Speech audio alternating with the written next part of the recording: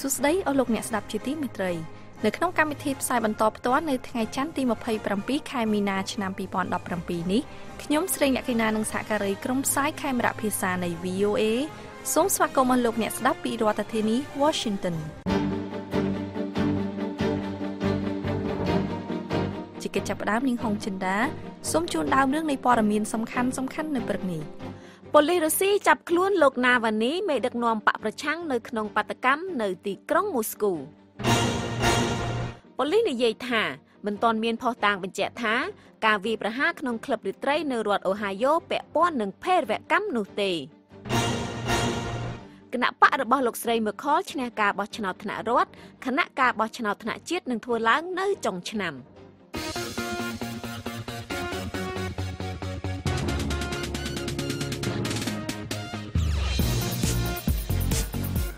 នៅក្នុងការផ្សាយរបស់ VOA ជាបន្តទៅនេះយើងមានសេចក្តីរាយការណ៍អំពីអាស៊ានប្រឈមនឹងគម្រោងសាងសង់របស់ចិននៅក្នុងសមុទ្រចិនខាងត្បូងនិងសេចក្តីរាយការណ៍មួយទៀតអំពីការបន្តដាក់ទណ្ឌកម្មរបស់អាមេរិកទៅលើប្រទេសកូរ៉េខាងជើងលោកអ្នកនាងនឹងបានស្ដាប់សេចក្តីរាយការណ៍ទាំងនេះក្រោយព័ត៌មានអន្តរជាតិដែលផ្សាយផ្ទាល់ដោយនាងហុងចិន្តាសូមអញ្ជើញចិន្តាចាសសូមអរគុណលក្ខណៈលោកអ្នកកំពុងតែស្ដាប់ការផ្សាយព័ត៌មានដោយផ្ទាល់ពីបន្ទប់ផ្សាយរបស់ VOA ពីរដ្ឋធានី Washington បាតកោរុស្ស៊ីរាប់ពាន់នាក់បាននាំគ្នាធ្វើការតវ៉ានៅក្នុងទីក្រុងមួយចំនួននៅទូទាំងប្រទេសដើម្បីគាំទ្រដល់ការអំពាវនាវរបស់លោក Alexei Navalny មេដឹកនាំបកប្រឆាំងរុស្ស៊ីទៅលើការទទួលខុសត្រូវរបស់វរជនរុស្ស៊ីមនុស្សជាង100នាក់ត្រូវបានចាប់ឃុំខ្លួននៅឯ Pushkin Square នៅក្នុងទីក្រុងមូស្គូដោយរួមទាំងលោក Navalny ផងដែរចំពោះការធ្វើបាតកម្មដោយគ្មានការអនុញ្ញាតបាតកោម្នាក់ដែលមានឈ្មោះថា Alina បាននិយាយយ៉ាងដូចនេះថានេះជាព្រឹត្តិការណ៍ដ៏សំខាន់មួយយើងមកទីនេះដើម្បីបញ្ចេញជំហររបស់យើងក្នុងនាមជាពលរដ្ឋលោក Navalny ដែលជាអ្នករិះគន់វិមានក្រំឡាំងត្រូវបានឃុំខ្លួនខណៈដែលលោកបានមកចូលរួមនៅក្នុងការប្រមូលផ្ដុំសាធារណៈនៅក្នុងទីក្រុងមូស្គូនេះសេចក្តីរាយការណ៍ពីកន្លែងរៀបចំបាតកម្មនោះបានឲ្យដឹងថាប៉ូលីសបានដាក់លោកចូលទៅក្នុងរថយន្តមួយគ្រឿងដែលចោមរោមដោយបាតកោរាប់រយនាក់ដែលបានព្យាយាមបើកទ្វាររថយន្តនិងបញ្ឈប់ការចាប់ខ្លួននោះការតវ៉ានេះស្ដែងចេញនៅការមិនពេញចិត្តធំបំផុតចាប់តាំងពីបាតកម្មដ៏ធំកាលពីឆ្នាំ2011-2012មកក្រោយពីការបោះឆ្នោតសភាដែលប្រឡាក់ប្រឡូកនឹងការលួចបន្លំសន្លឹកឆ្នោតមួយចំនួនលោក Navalny បានអំពាវនាវឲ្យធ្វើបាតកម្មបន្ទាប់ពីរបាយការណ៍ដ៏លម្អិតមួយបានចេញផ្សាយកាលពីដើមខែនេះដោយចោទប្រកាន់លោកនាយករដ្ឋមន្ត្រី Dmitry Medvedev ថាបានប្រមូលភូមិគ្រឹះកប៉ាល់និងចំការទំពាំងបាយជូរតាមរយៈបណ្ដាញដ៏ស្រពេចស្រពិលនៃអង្គការមិនស្វែងរកប្រាក់កម្រៃមួយចំនួនរបាយការណ៍នេះត្រូវបានគេចូលមើលជាង1លានដងលើបណ្ដាញ YouTube ប៉ុន្តែលោក Medvedev នៅមិនទាន់ចេញប្រតិកម្មអ្វីនៅឡើយទេមកទល់នឹងពេលនេះក្រុមមន្ត្រីបានឲ្យដឹងថាមនុស្សម្នាក់ត្រូវបានសម្លាប់ហើយមនុស្ស15នាក់ផ្សេងទៀតបានរងរបួសនៅក្នុងហេតុការណ៍បាញ់ប្រហារមួយនៅក្លឹបរាត្រីដែលមានមនុស្សច្រើនកុះករហេតុការណ៍នេះបានកើតឡើងកាលពីព្រឹកថ្ងៃអាទិត្យក្នុងទីក្រុង Cincinnati រដ្ឋ Ohio នៃសហរដ្ឋអាមេរិកលោក Elliot Isaac ស្នងការប៉ូលីសក្នុងទីក្រុង Cincinnati បានថ្លែងថាបុរសប៉ុន្មាននាក់បានផ្ទុះចំនួននៅក្នុងក្លឹបរាត្រីនោះហើយបានបង្កឲ្យឈានដល់ការបាញ់ប្រហារគ្នាលោក Isaac បានមានប្រសាសន៍ទៀតថាក្លឹបរាត្រីនេះមានមនុស្សច្រើនកុះកររហូតដល់ទៅរាប់រយនាក់ឯណោះលោកបាននិយាយយ៉ាងដូចនេះថាជាលទ្ធផលមនុស្ស16នាក់បានរងគ្រាប់កាំភ្លើងហើយម្នាក់ក្នុងចំណោមនោះបានស្លាប់បាត់បង់ជីវិតជនរងគ្រោះ15នាក់ផ្សេងទៀតបានរងរបួសហើយម្នាក់ក្នុងចំណោមនោះស្ថិតក្នុងស្ថានភាពធ្ងន់ធ្ងរអ្នកផ្សេងទៀតមានរងរបួសធ្ងន់និងស្រាលលោកអៃសាកមិនបានបញ្ជាក់នោះទេថាតើជនដៃដល់គឺស្ថិតក្នុងចំណោមជនរងគ្រោះដែលត្រូវរបួសឬយ៉ាងណាលោកគ្រាន់តែបញ្ជាក់ថានឹងត្រូវធ្វើការសាកសួរនិងពិនិត្យលើភស្តុតាងជាច្រើនទៀតហើយយើងនឹងផ្ដល់ព័ត៌មានបន្ថែមទៀតជាបន្តបន្ទាប់ប្រទេសអ៊ីរ៉ាក់បានឲ្យដឹងថាខ្លួនកំពុងតែស៊ើបអង្កេតទៅលើសេចក្តីរាយការណ៍ដែលបង្ហាញថាជនស៊ីវិលជាង100នាក់ត្រូវបានសម្លាប់នៅប៉ែកខាងលិចទីក្រុងមូស៊ុលប៉ុន្តែអ៊ីរ៉ាក់បានសង្កត់ធ្ងន់ថាមិនមានការបញ្ជាក់ភ្លាមៗថាការស្លាប់នេះគឺបណ្ដាលមកពីការវាយប្រហារផ្លូវអាកាសរបស់ក្រុមសម្ព័ន្ធមិត្តដែលដឹកនាំដោយសហរដ្ឋអាមេរិកឬយ៉ាងណានោះទេសេចក្តីថ្លែងការណ៍ផ្លូវការមួយរបស់អ៊ីរ៉ាក់កាលពីថ្ងៃអាទិត្យបានឲ្យដឹងថា សពចំនួន61ត្រូវបានរកឃើញពីអគារបាក់បែកដែលត្រូវបានឡោមព័ទ្ធដោយក្រុមរដ្ឋអ៊ីស្លាមនៅក្នុងតំបន់នេះប៉ុន្តែมันមានសញ្ញាបង្ហាញថាអគារនេះត្រូវបានវាយប្រហារផ្លូវអាកាសដោយក្រុមសម្ព័ន្ធមិត្តនោះទេបើទោះបីជាយានយន្តធំមួយដែលបំពាក់គ្រាប់បែកត្រូវបានរកឃើញនៅក្បែរនោះក៏ដោយសេចក្តីថ្លែងការណ៍នេះបានឲ្យដឹងថាកងកម្លាំងរបស់យើងនៅកំពុងតែចូលរួមនៅក្នុងសមរភូមិដ៏ខ្លាំងក្លាហើយការស៊ើបអង្កេតកំពុងតែដំណើរការក្រុមសម្ព័ន្ធមិត្តដែលដឹកនាំដោយសហរដ្ឋអាមេរិកបានទទួលស្គាល់ថាខ្លួនបានធ្វើការវាយប្រហារផ្លូវអាកាសទៅលើតំបន់នោះក្នុងអំឡុងពេលនៃសមរភូមិដណ្ដើមយកទីក្រុងម៉ូស៊ូលមកពីក្រុមរដ្ឋអ៊ីស្លាមវិញគណៈបកអភិរក្សនិយមរបស់លោកស្រីអធិការបតីអង់ហ្គឡាមេខលបានឈ្នះដោយងាយស្រួលនៅក្នុងការបោះឆ្នោតកាលពីថ្ងៃអាទិត្យនៅក្នុងរដ្ឋសាឡែនដែលស្ថិតនៅប៉ែកខាងលិចនៃប្រទេសអាល្លឺម៉ង់នេះជាលទ្ធផលមួយដែលគេមិនរំពឹងទុកខណៈដែលលោកស្រីមេខលត្រៀមខ្លួនដើម្បីប្រជែងយកតំណែងនៅអាណត្តិទី4នៅក្នុងការបោះឆ្នោតជាតិនៅចុងឆ្នាំនេះបើយោងតាមលទ្ធផលនៃការបោះឆ្នោតលទ្ធផលនេះធ្វើឲ្យគូប្រជែងឆ្វេងកណ្ដាលរបស់លោកស្រីគឺគណៈបកសង្គមប្រជាធិបតេយ្យមានការអាក់អន់ស្រពន់ចិត្តការបោះឆ្នោតនេះបានបង្ហាញថាគណៈបកគ្រឹះប្រជាធិបតេយ្យរបស់លោកស្រីមេខលទទួលបានសម្លេងឆ្នោតគាំទ្រ 41% នៅក្នុងការបោះឆ្នោតសម្រាប់រដ្ឋសាឡែនចំណែកឯគណៈបកសង្គមប្រជាធិបតេយ្យទទួលបានសម្លេងឆ្នោតគាំទ្រ 30%មនុស្សរាប់រយនាក់បាននាំគ្នាធ្វើបាតកម្មនៅឆ្នេរ Copacabana ក្នុងទីក្រុងរីអូដើម្បីគាំទ្រដល់ការស៊ើបអង្កេតលើករណីពុករលួយដែលពាក់ព័ន្ធនឹងអ្នកនយោបាយកំពូលរបស់ប្រេស៊ីលនិងនាំឲ្យឈានទៅដល់ការគំរាមកំហែងឲ្យលោកប្រធានាធិបតី Michael Temer ចុះចេញពីតំណែងទៀតផងអ្នកស៊ើបអង្កេតបាននិយាយថាមានការសោកប៉ាន់ក្នុងទឹកប្រាក់ $2,000 លានក្នុងរូបភាពជាលុយទឹកតែទៅឲ្យក្រុមហ៊ុនប្រេង Petrobras និងក្រុមហ៊ុនសំណង់ធំៗជាច្រើនទៀតអ្នកនយោបាយរាប់សិបនាក់និងអ្នកជំនួញត្រូវបានចោទប្រកាន់ហើយមនុស្សជាច្រើនទៀតប្រឈមនឹងការចោទប្រកាន់ផងដែរប្រធានាធិបតីរវ៉ាន់ដាលោក Paul Kagame សាទរចំពោះមិត្តភាពរវាងរវ៉ាន់ដានិងអ៊ីស្រាអែលកាលពីថ្ងៃអាទិត្យនៅក្នុងសន្ទរកថាមួយទៅកាន់សន្និបាតគោលនយោបាយគណៈកម្មាធិការកិច្ចការសាធារណៈអាមេរិកនិងអ៊ីស្រាអែលដែលហៅកាត់ថា AIPAC លោកគឺជាមេដឹកនាំអាហ្វ្រិកដំបូងគេបង្អស់ដែលថ្លែងសន្ទរកថាគាំទ្រអ៊ីស្រាអែលនៅក្នុងវេទិកាដែលមានសកម្មជនអ្នកជំនាញការនិងមន្ត្រីជាប់ឆ្នោតរាប់ពាន់នាក់ចូលរួមកំពុងប្រឈមនឹងបញ្ហាថ្មីមួយទៀតពេលដែលចិនមានគម្រោងសាងសង់ស្ថានីយ៍ត្រួតពិនិត្យបរិស្ថាននៅលើកោះ Scarborough Shoal នៅក្នុងសមុទ្រចិនខាងត្បូងអ្នកវិភាគនានាក៏ព្រួយបារម្ភផងដែរចំពោះបញ្ហានេះដោយសារតែគោលនយោបាយចំពោះទ្វីបអាស៊ីរបស់រដ្ឋបាលថ្មីរបស់សហរដ្ឋអាមេរិកនាពេលបច្ចុប្បន្ននេះកំពុងផ្ដោតខ្លាំងទៅលើបញ្ហានៅឧបទ្វីបកូរ៉េជាជាងបញ្ហានៅក្នុងសមុទ្រចិនខាងត្បូងគម្រោងសាងសង់របស់ចិននេះប្រសិនបើជោគជ័យអាចនឹងផ្ដល់ឱកាសឲ្យចិនគ្រប់គ្រងសមុទ្រចិនខាងត្បូងនេះលោក Ron Coben រាយការណ៍អំពីរឿងនេះហើយលោកភីសុភាដាជួនសេចក្តីប្រែសម្រួលដូចតទៅតំបន់អាស៊ីអាគ្នេយ៍ដែលកំពុងតែស្វាស្វែងរកកិច្ចព្រមព្រៀងរយៈពេលវែងមួយដើម្បីបញ្ចប់ជម្លោះនៅក្នុងសមុទ្រចិនខាងត្បូងបានប្រឈមនឹងបញ្ហាថ្មីៗមួយចំនួនទៀតពេលដែលប្រទេសចិនបានបង្វែរមកពង្រីកឥទ្ធិពលរបស់ខ្លួនក្នុងតំបន់ដោយការដាក់គម្រោងសាងសង់ស្ថានីយ៍វិទ្យាសាស្ត្រមួយកន្លែងនៅលើប្រជុំកោះតូចៗនៅជិតប្រទេសហ្វីលីពីនការព្រួយបារម្ភដូចនេះបានកើតឡើងនៅពេលដែលអ្នកវិភាគនានាបាននិយាយថាគោលនយោបាយចំពោះទ្វីបអាស៊ីរបស់សហរដ្ឋអាមេរិកនាពេលបច្ចុប្បន្ននេះផ្ដោតលើភាពតានតឹងនានាដែលកំពុងតែកើនឡើងនៅឧបទ្វីបកូរ៉េប្រធានាធិបតីហ្វីលីពីនលោក Rodrigo Duterte ដែលបច្ចុប្បន្នជាប្រធាននៃកិច្ចប្រជុំរបស់សមាគមអាស៊ានបានជួបប្រជុំជាមួយនឹងមេដឹកនាំមីយ៉ាន់ម៉ានិងមេដឹកនាំថៃដែលជាដៃគូនៅក្នុងតំបន់របស់លោកនៅក្នុងសប្តាហ៍នេះបន្ទាប់ពីកិច្ចប្រជុំជាមួយនឹងនាយករដ្ឋមន្ត្រីថៃលោកប្រយុទ្ធច័ន្ទអូចានៅក្នុងទីក្រុងបាងកកបានបញ្ចប់ទៅប្រទេសទាំង3បានឯកភាពគ្នានៅក្នុងការគាំទ្រដល់សេរីភាពនៃការធ្វើនាវាចរនៅក្នុងសមុទ្រចិនខាងត្បូងថាជាតម្លៃមូលដ្ឋានមួយនៅក្នុងការធានាឲ្យមានសន្តិភាពនិងវិបលភាពនៅក្នុងតំបន់លោក Rodrigo Duterte បាននិយាយថាការរក្សាសន្តិភាពស្ថិរភាពនិងសន្តិសុខក៏ដូចជាការគោរពសេរីភាពនៃការធ្វើនាវាចរនិងការហោះហើរនៅក្នុងសមុទ្រចិនខាងត្បូងគឺជាការចង់បានរបស់ប្រទេសទាំងអស់ដោយសារតែចំណុចទាំងនេះជាលក្ខខណ្ឌជាមូលដ្ឋានសម្រាប់ការរីកចម្រើនការអភិវឌ្ឍនិងវិបលភាព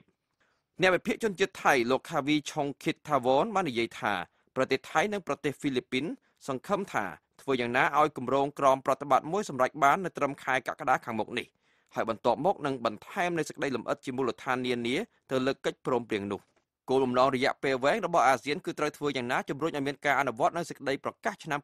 2002 ស្ដីពីការប្រតិបត្តិរបស់ភាគីពាក់ព័ន្ធនៅក្នុងសមុទ្រចិនខាងត្បូងឬក៏ក្រមប្រតិបត្តិប៉ុន្តែកន្លងមករដ្ឋាភិបាលក្រុងប៉េកាំងបានបដិសេធមិនចុះហត្ថលេខាលើកិច្ចព្រមព្រៀងនេះដែលបណ្ដាលឲ្យមានការបែកបាក់គ្នានៅក្នុងរង្វង់សមាជិកអាស៊ានប៉ុន្តែប្រទេសចិននឹងធ្វើជាម្ចាស់ផ្ទះរៀបចំកិច្ចប្រជុំមួយរបស់អាស៊ានអំពីគម្រោងក្រមប្រតិបត្តិនៅខែឧសភាខាងមុខនេះដោយអ្នកការទូតនានាសង្ឃឹមថាឯកសារផ្លូវច្បាប់នេះនឹងមានដំណើរការប្រសើរទៅមុខដើម្បីអាចគ្រប់គ្រងចំនួននានានៅក្នុងតំបន់បានកិច្ចប្រជុំរបស់មេដឹកនាំហ្វីលីពីនជាមួយនឹងមេដឹកនាំថៃនៅក្នុងទីក្រុងបាងកកបានធ្វើឡើងបន្ទាប់ពីមានការរាយការណ៍ផ្លូវការនានារបស់ប្រព័ន្ធផ្សព្វផ្សាយចិនដែលបានរាយការណ៍ថារដ្ឋាភិបាលក្រុងប៉េកាំងប្រហែលជាកំពុងត្រៀមសាងសង់ស្ថានីយ៍ត្រួតពិនិត្យបរិស្ថានមួយកន្លែងនៅលើថ្មប្រប្រាស់ទឹក Scarborough Shoal ដែលស្ថិតនៅក្នុងតំបន់សេដ្ឋកិច្ចផ្ដាច់មុខនៃដែនសមុទ្ររបស់ប្រទេសហ្វីលីពីនកាលពីឆ្នាំ2016ប្រទេសចិនបានបន្តពង្រឹងតួនាទីយោធារបស់ខ្លួននៅលើប្រជុំកោះ Spratly ដែលក្នុងនោះមានទាំងការសាងសង់ផ្លូវយន្តហោះនៅលើកោះ Fiery Cross កោះ Subi និងកោះ Mischief ដោយពង្រឹងបន្ថែមនៅផ្លូវយន្តហោះដើម្បីមានកន្លែងគ្រប់គ្រាន់ក្នុងការដាក់យន្តហោះចម្បាំងក៏ដូចជាគ្រឿងសព្វាវុធការពារផ្សេងៗទៀតប្រទេសចិនក៏បានបន្តពង្រឹងកំពង់ផែនិងបានដំឡើងប្រព័ន្ធរ៉ាដាផងដែរសហរដ្ឋអាមេរិកដែលបានធ្វើសម្ពយុទ្ធយោធានៅជិតកោះ Scarborough Shoal នោះបានប្រឆាំងយ៉ាងដាច់អហង្ការចំពោះការសាងសង់ណាមួយរបស់ចិននៅទីនោះកាលពីលោក Barack Obama ធ្វើជាប្រធានាធិបតីអ្នកវិភាគនានាបានបញ្ជាក់ថារដ្ឋបាលរបស់លោកប្រធានាធិបតី Donald Trump កំពុងតែមានកិច្ចការជាច្រើនដែលត្រូវធ្វើពាក់ព័ន្ធនឹងភាពតានតឹងនៅឧបទ្វីបកូរ៉េដោយសារកូរ៉េខាងជើងទើបតែបានសាក់លបងម៉ាស៊ីនបាញ់គ្រាប់រ៉ុកកាត់របស់ខ្លួនលោក Carl Sayer អ្នកវិភាគផ្នែកកិច្ចការពារប្រទេសមកពីសាកលវិទ្យាល័យ New South Wales នៅក្នុងប្រទេសអូស្ត្រាលីបាននិយាយថាការផ្ដោតរបស់រដ្ឋាភិបាលក្រុង Washington ឥឡូវនេះបានងាកចេញពីបញ្ហានៅក្នុងសមុទ្រចិនខាងត្បូងហើយលោកបានថ្លែងយ៉ាងដូចនេះថាអ្នកវិភាគនានានិយាយថាភាពស្រពិចស្រពិលពាក់ព័ន្ធនឹងគោលនយោបាយរបស់សហរដ្ឋអាមេរិកចំពោះសមុទ្រចិនខាងត្បូងនិងយុទ្ធសាស្ត្រទូលំទូលាយសម្រាប់ទ្វីបអាស៊ីជាទូទៅបានផ្ដល់លទ្ធភាពឲ្យចិនមានគោលជំហរកាន់តែខ្លាំងជាងមុនចំពោះការទាមទាររបស់ខ្លួននៅក្នុងតំបន់លោក James Chin ប្រធានវិទ្យាស្ថានសិក្សាពីតំបន់អាស៊ីនៅឯសាកលវិទ្យាល័យ Tamania បាននិយាយថាភាពមិនច្បាស់លាស់ពាក់ព័ន្ធនឹងគោលនយោបាយសហរដ្ឋអាមេរិកបានបណ្ដាលឲ្យមានការខកចិត្តក្នុងចំណោមបណ្ដាប្រទេសនៅក្នុងសមាគមអាស៊ានលោកបាននិយាយយ៉ាងដូចនេះថានៅពេលដែលចិនសាងសង់ស្ថានីយ៍ត្រួតពិនិត្យបរិស្ថាននេះនៅលើដែនដីដែលខ្លួនទាមទារនៅលើកោះ Scarborough Shoal នោះមានន័យថាចិននឹងមានឥទ្ធិពលគ្រប់គ្រងលើសមុទ្រចិនខាងត្បូងលោក Carl Sayer បានបញ្ជាក់ថាប្រលានយន្តហោះរបស់ចិននៅលើកោះនោះនឹងមានសារៈសំខាន់ផ្នែកយុទ្ធសាស្ត្រដោយបានសម្រេចកិច្ចការនៅលើកោះ Woody ដែលភ្ជាប់ជារាងត្រីកោណនៅក្នុងប្រជុំកោះ Paracel ដែលនេះនឹងផ្ដល់ឱកាសឲ្យប្រទេសចិនមានលទ្ធភាពត្រួតពិនិត្យយន្តហោះនិងនាវាគ្រប់ប្រភេទដែលឆ្លងកាត់សមុទ្រចិនខាងត្បូងចំណែកលោក James Chen វិញបានបញ្ជាក់ថាប៉ុន្តែពួកគេនឹងអនុញ្ញាតឲ្យមានសេរីភាពនៃការធ្វើនាវាចរដោយសារតែប្រទេសចិនជាប្រទេសធ្វើពាណិជ្ជកម្មដូច្នេះចំណុចល្អគឺនៅត្រង់ថាចិននឹងមិនរារាំងដល់សេរីភាពនៃការធ្វើនាវាចរនៅក្នុងសមុទ្រចិនខាងត្បូងនោះទេប្រទេសចិនបានទាមទារកាន់កាប់តំបន់ភាគច្រើននៃសមុទ្រចិនខាងត្បូងពីរដ្ឋធានី Washington ខ្ញុំភីសុភាដា VOA ជាមានការប្រើប្រាស់ពាក្យសម្ដីខ្លាំងៗពីសំណាក់ប្រធានាធិបតីសហរដ្ឋអាមេរិកលោក Donald Trump អំពីការដាក់កំហិតទៅលើការគំរាមកំហែងអាវុធនុយក្លេអ៊ែរពីកូរ៉េខាងជើងក៏ដោយក្តីជំរើសគោលនយោបាយរដ្ឋាភិបាលសហរដ្ឋអាមេរិកហាក់ដូចជាមានលក្ខណៈដូចគោលនយោបាយយុទ្ធសាស្ត្រអត់ធ្មត់របស់អតីតលោកប្រធានាធិបតីសហរដ្ឋអាមេរិក Barack Obama លោក Brian Padden រាយការណ៍ពីទីក្រុងសេអ៊ូលអ្នកស្រីស៊ូបចិន្តាជួនសេចក្តីប្រាយសម្រួលដូចតទៅក្រោមគោលនយោបាយយុទ្ធសាស្ត្រអត់ធ្មត់របស់លោក Barack Obama សហរដ្ឋអាមេរិកបដិសេធមិនតាក់ទងជាមួយនឹងរបបដឹកនាំរបស់លោក Kim Jong Un រហូតទាស់តែរបបនោះបញ្ឈប់កម្មវិធីនុយក្លេអ៊ែររបស់ខ្លួនហើយស្របពេលជាមួយគ្នានេះដែរសហរដ្ឋអាមេរិកបានឆ្លើយតបនឹងការបង្កហេតុនានាដោយបង្កើនសមត្ថភាពទប់ទល់ផ្នែកយោធាដាក់ទណ្ឌកម្មសេដ្ឋកិច្ចនិងការកាត់ផ្តាច់ចំណងការទូតលោក Daniel Pinkston អ្នកវិភាគផ្នែកសន្តិសុខតំបន់អាស៊ីភាគឦសាននៅសាកលវិទ្យាល័យ Troy ក្នុងទីក្រុងសេអ៊ូលបាននិយាយថារដ្ឋាភិបាលលោក Kim Jong Un បានមានប្រតិកម្មដោយប្រកាន់ជំហរតតាំងនឹងវិធានការដាក់ទណ្ឌកម្មដែលដឹកនាំដោយសហរដ្ឋអាមេរិកដែលមានដូចជាការដាក់ទណ្ឌកម្មធ្ងន់ធ្ងរពីសំណាក់អង្គការសហប្រជាជាតិជាដើមហើយបានប្រកាសជាជំហរថាកូរ៉េខាងជើងជាប្រទេសនុយក្លេអ៊ែរនិងថែមទាំងបានបង្កើនការសាកល្បងអាវុធនុយក្លេអ៊ែរនិងគ្រាប់ផ្លាំងមីស៊ីល ខណៈពេលធ្វើទស្សនកិច្ចនៅក្នុងទីក្រុងសេអ៊ូលកាលពីសប្តាហ៍មុនរដ្ឋមន្ត្រីការបរទេសអាមេរិកលោក Rex Tillerson បានបដិសេធយុទ្ធសាស្ត្រអត់ធ្មត់របស់លោកអូបាម៉ាដោយជំហរប៉ុន្តែលោកក៏បានបញ្ជាក់ឡើងវិញពីចំណុចគ្រឹះមួយចំនួននៃយុទ្ធសាស្ត្រនោះដោយថ្លែងការគាំទ្រមិនងាករេចំពោះសម្ព័ន្ធយោធានៅកូរ៉េខាងត្បូងនិងជប៉ុនក៏ដូចជាបដិសេធសំណើរបស់ចិនក្នុងការបង្អាក់សមត្ថភាពនុយក្លេអ៊ែររបស់កូរ៉េខាងជើងនាពេលបច្ចុប្បន្នជាថ្នូរនឹងការបញ្ឈប់សម្ពយុទ្ធយោធារួមគ្នារវាងអាមេរិកនិងកូរ៉េខាងត្បូងអ្នកវិភាគនយោបាយលោកវងយុងស៊ីកនៅវិទ្យាស្ថានសិក្សាកិច្ចការកូរ៉េខាងជើងនៃសាកលវិទ្យាល័យយុនស័យបាននិយាយថាបើទោះបីជាលោក Tillerson មិនបានលុបចោលជំរើសចំណាត់ការយោធាទៅនឹងការវាយប្រហារភ្លាមណាមួយពីកូរ៉េខាងជើងឬការគំរាមកំហែងបង្កឡើងដោយអាវុធទំនើបណាមួយក៏ដោយក៏លោកបានសង្កត់ធ្ងន់ថាអធិភាពរបស់រដ្ឋបាលលោក Trump គឺភាគច្រើនដូចនឹងគោលនយោបាយរបស់លោកអូបាម៉ាដែរនោះគឺការដាក់សម្ពាធលើរដ្ឋាភិបាលលោកគីមចុងអ៊ុនដើម្បីឲ្យផ្លាស់ប្ដូរទិសដៅរបស់ខ្លួនតាមរយៈការបង្កើនសមត្ថភាពទប់ទល់យោធានិងការដាក់ទណ្ឌកម្មសេដ្ឋកិច្ច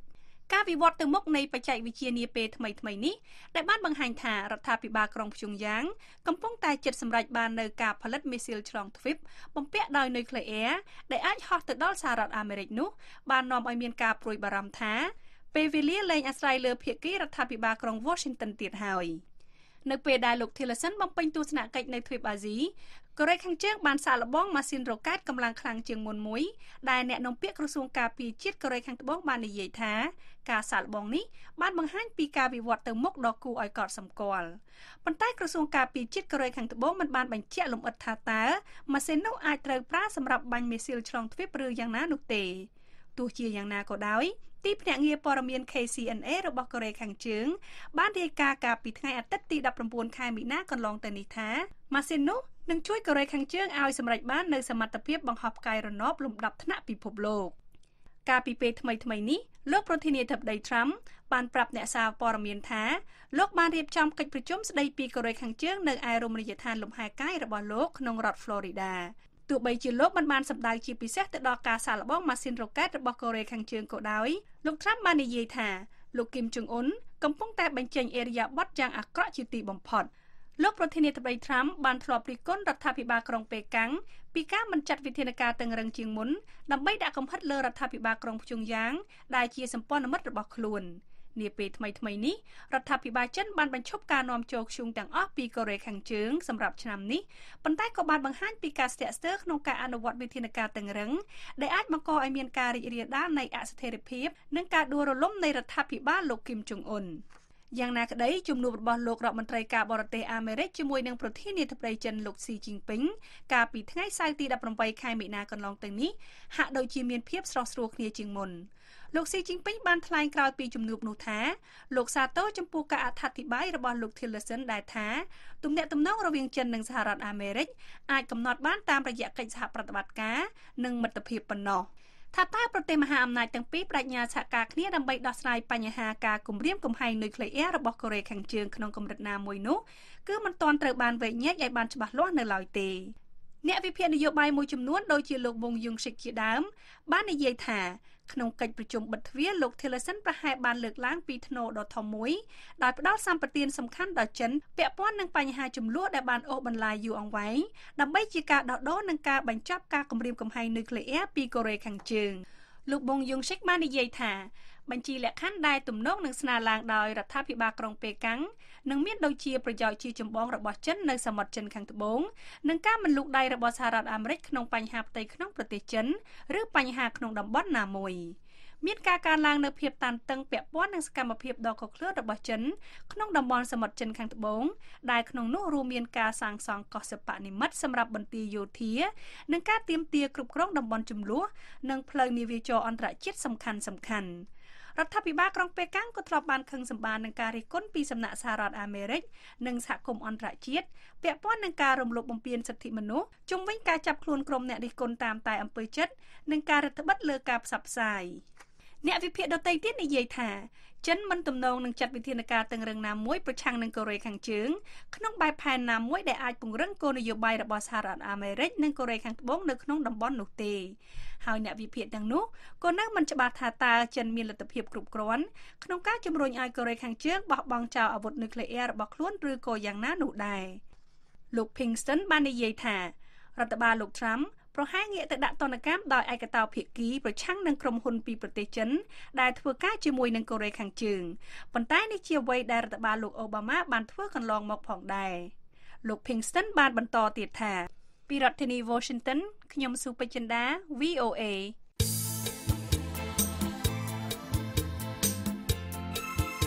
អស់លោកអ្នកស្ដាប់ជាទីមេត្រីនៅក្នុងការផ្សាយរបស់ VOA នៅរាត្រីនេះពីម៉ោង 8:30 នាទីដល់ម៉ោង 9:30 នាទីសូមលោកអ្នករងចាំស្ដាប់ព័ត៌មានថ្មីៗពីជុំវិញពិភពលោកនិងកម្មវិធី Hello VOA នៅរាត្រីនេះយើងខ្ញុំអញ្ជើញលោកអោកសេរីសុភ័ក្រអ្នកឯកទេសខាងផ្នែកអភិបាលកិច្ចល្អមកពិភាក្សាប្រធានបទអំពីជំរើសរវាងគោលនយោបាយថ្មីៗនិងការបម្រើផលប្រយោជន៍សាធារណៈ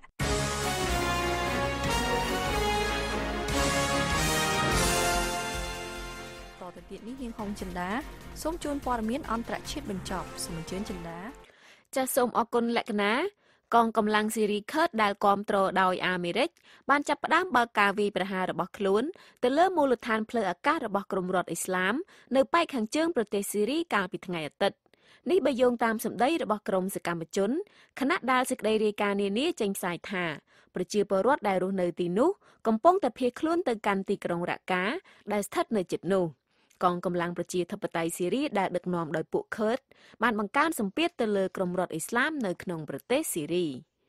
ជនសង្ស័យឈ្មោះ Khalid Masood ដែលបានបើកការវាយប្រហារនៅស្ពាន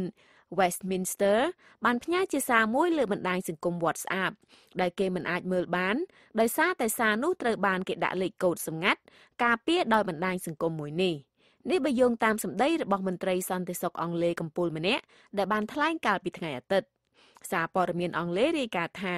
ជនម៉ាស៊ូតបានប្រើប្រាស់សេវាផ្ញើសារ WhatsApp ដែលជារបស់ក្រុមហ៊ុន Facebook ក្នុងរយៈពេលប៉ុន្មាននាទីមុនពេលកើតហេតុវាយប្រហារកាលពីថ្ងៃពុធដែលបានបណ្ដាលឲ្យអ្នកថ្មើរជើង3នាក់និងប៉ូលីសម្នាក់ស្លាប់បាត់បង់ជីវិតហើយនៅមានមនុស្សជាច្រើនអ្នកទៀតរងរបួសការឃ្លាំមើលសិទ្ធិមនុស្ស Human Rights Watch និយាយថាការវាយប្រហារមួយដោយក្រុមសម្ព័ន្ធមិត្តដែលដឹកនាំដោយអារ៉ាប៊ីសាអូឌីតទៅលើទូកមួយដែលដឹកជនស៊ីវិលសូម៉ាលីនៅឆ្នេរសមុទ្រយេម៉ែនសបញ្ជាក់ឲ្យឃើញពីតម្រូវការនៃការទទួលខុសត្រូវទៅលើចំនួនដែលបានអូសបន្លាយអស់រយៈពេល2ឆ្នាំនៅក្នុងប្រទេសនេះសេចក្តីថ្លែងការណ៍មួយដែលបានចេញផ្សាយកាលពីថ្ងៃអាទិត្យបានបញ្ជាក់ថាគ្រប់ភាគីពាក់ព័ន្ធទាំងអស់នៅក្នុងចំនួននេះបានបដិសេធមិនព្រមទទួលខុសត្រូវទៅលើការវាយប្រហារលើទូកដែលបានសម្លាប់មនុស្សអស់ជាង30នាក់ក្នុងចំណោមជនអន្តោប្រវេសន៍និងជនភៀសខ្លួនសូម៉ាលី145នាក់ដែលធ្វើដំណើរនៅលើទូកនោះទេប៉ុន្តែអង្គការ Human Rights Watch បានឲ្យដឹងថាមានតែកងកម្លាំងរបស់ក្រមសម្ព័ន្ធមិត្តដែលដឹកនាំដោយអារ៉ាប៊ីសាអូឌីតតែប៉ុណ្ណោះដែលមានយន្តហោះចម្បាំងរបស់យោធានៅទីនោះបុគ្គលិកខាងផ្ដល់ជំនួយមនុស្សធម៌6នាក់ត្រូវបានគេវាយឆ្មក់សម្លាប់នៅក្នុងប្រទេសស៊ូដង់ខាងត្បូងដែលនេះគឺជាការវាយប្រហារដ៏ប្រឡ័យបំផុតទៅលើបុគ្គលិកខាងជំនួយមនុស្សធម៌ចាប់តាំងពីសង្គ្រាមស៊ីវិលនៅក្នុងប្រទេសអាហ្វ្រិកខាងកើតមួយនេះបានចាប់ផ្ដើមកាលពីឆ្នាំ2013មកការវាយប្រហារនេះបានកើតឡើងកាលពីថ្ងៃសៅរ៍នៅតាមផ្លូវពីរដ្ឋធានីជូបាទៅកាន់ទីក្រុងភីបូដែលមានសេចក្តីរាយការណ៍នានាបានបញ្ជាក់ថាមានការប្រយុទ្ធគ្នានេះបើយោងតាមលោកយូជីនអូវូស៊ូមន្ត្រីជំនួយមនុស្សធម៌កម្ពុជារបស់អង្គការសហប្រជាជាតិប្រចាំនៅប្រទេសស៊ូដង់ខាងត្បូង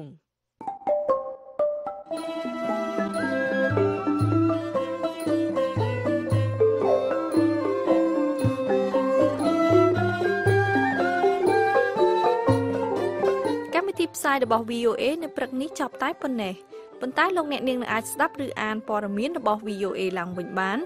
តាមរយៈគេហទំព័រ khmer.voanews.com សូមលោកអ្នកនាងរងចាំស្ដាប់ការផ្សាយបន្តផ្ទាល់របស់យើងខ្ញុំនៅរាត្រីនេះពីម៉ោង 8:30 នាទីដល់ម៉ោង 9:30 នាទី